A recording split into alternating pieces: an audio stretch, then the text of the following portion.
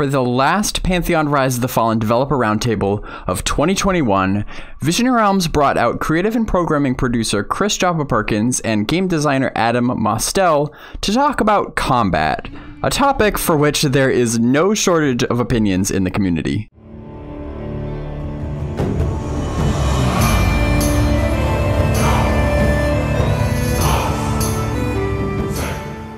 While combat will by no means be the only thing to do in Pantheon, it is a fundamental aspect of pretty much any MMO, and anything we spend a lot of time doing can kind of be a make or break aspect of that game.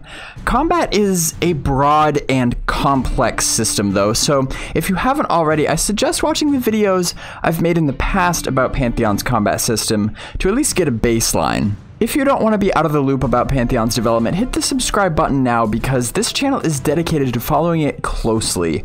I'm not affiliated with Visionary Realms, I've just been tracking the project for a long time, and I like to share what I learn to make it easier for you to track it with me. This roundtable was over an hour long, so I think it's time for a good old-fashioned BazgrimTV summary where I bring you the highlights in a fraction of the time. Just so you know, I'm going to be focusing more on the new information from this roundtable that is confirmed. The roundtable definitely has a lot of discussion about their plans for the future and reiterating things from the past. So if you want to listen to the full recording, I'll include a link to it in the description, but I want to hone in on the things that are more grounded.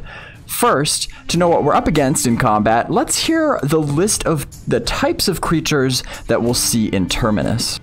We've got humanoid, animal, plant, insect, undead, incorporeal, giant, fey, lycanthrope, vampiric, elemental, supernatural, ooze, construct, mechanical, and dragonkind. And unmortal. We actually just added that one per Justin's request. Oh, yeah.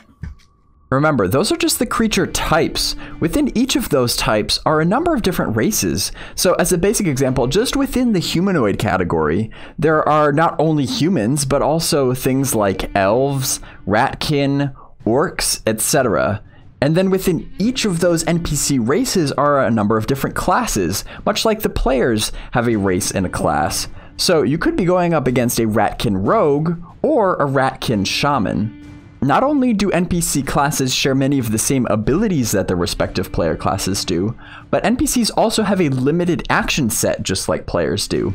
So a ratkin shaman won't have access to all shaman spells at all times. A ratkin shaman might have a different set of abilities than an orc shaman. So you can already start to imagine the wide variety of NPCs you could encounter, and therefore the wide variety of strategies you'll need to overcome them. But it goes even deeper than that when you take Pantheon's disposition system into account. Dispositions introduce even more variability into encounters by allowing designers to assign any number of different dispositions to each NPC, and then every time that NPC spawns, it has a chance of spawning with one of those dispositions. When an NPC has a disposition, it alters only the way that NPC behaves.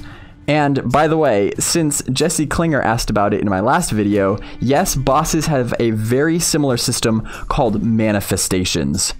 As a couple examples of dispositions though, an alarmist NPC will be more likely to run to find help, or a mana-crazed NPC will focus on killing a mana user in your group and can't be taunted away. Those are just two of dozens of different dispositions that you might find. So each time you go to a particular encounter, there's a chance that the mobs will behave differently than they did last time, requiring you to adjust accordingly. But how would you know? Like any challenging game, there's an element of trial and error to this. Or you could bring someone along who's skilled in the perception system. You know, when we've talked about perception in the past, one of the kind of equations that we tried to make, you know, as we refer to Sherlock Holmes, right? And this iconic sense of being an investigator, you know, evaluating your environment, deducing clues, and trying to uncover stories and lore behind Terminus. But that, you know, when you think about that, that's can come across as a fairly independent activity, right? It's not necessarily something that is enmeshed within group play, enmeshed within adventuring. So there is another role that we have in mind when we talk about keepers when it comes to adventuring in a party, and that is the role of an archaeologist or a scholar that's assisting your party through the knowledge that they bring to bear. The very first example that I gave of this was actually I think of the Mummy movies, right? And you've got I wouldn't even remember the character, right? But you've got your older gentleman who's there, and he's got the scripts and the scrolls and the books, and without him you wouldn't have that same story.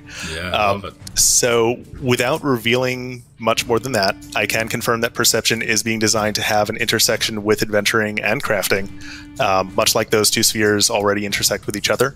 I will just acknowledge that being able to discern certain dispositions and traits is one such example of that, but definitely just scratching the surface.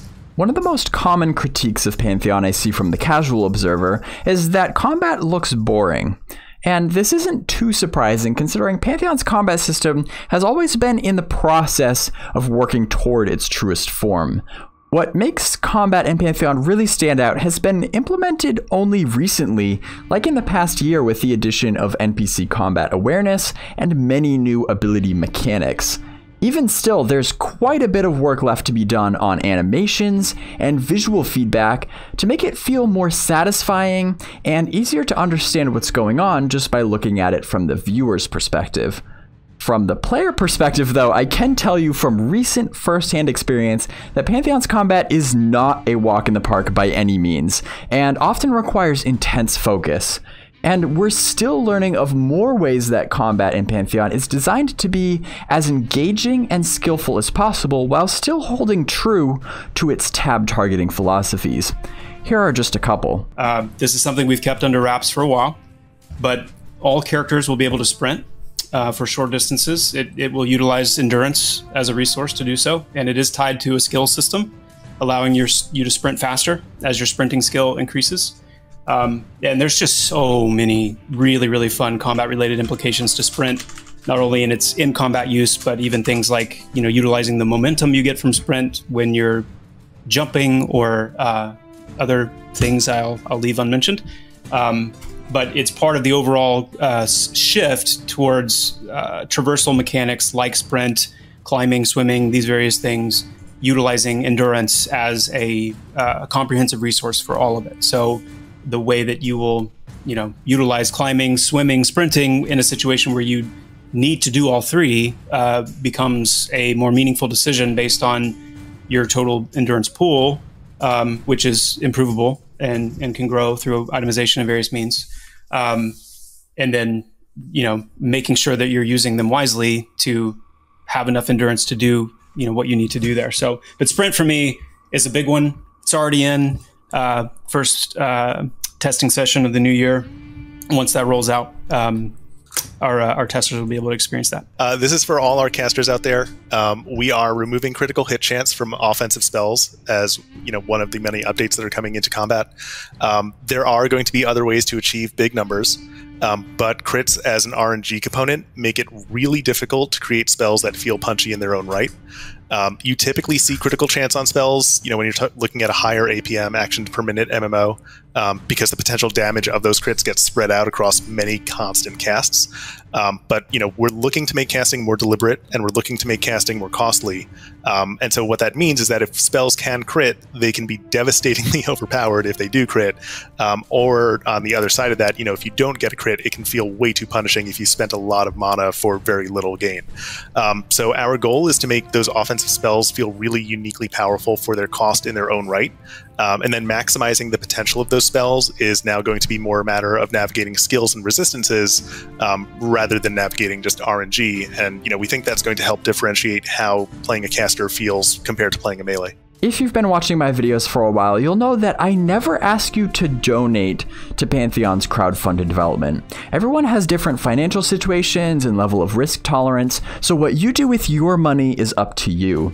However, if you do make the decision to pledge, and my videos have in any way informed that decision, I'd appreciate it if you'd list me as a referral when you get your post-pledge survey. My account is BazgrimTV@gmail.com, and that just helps me know that I'm covering the things that you want to know about.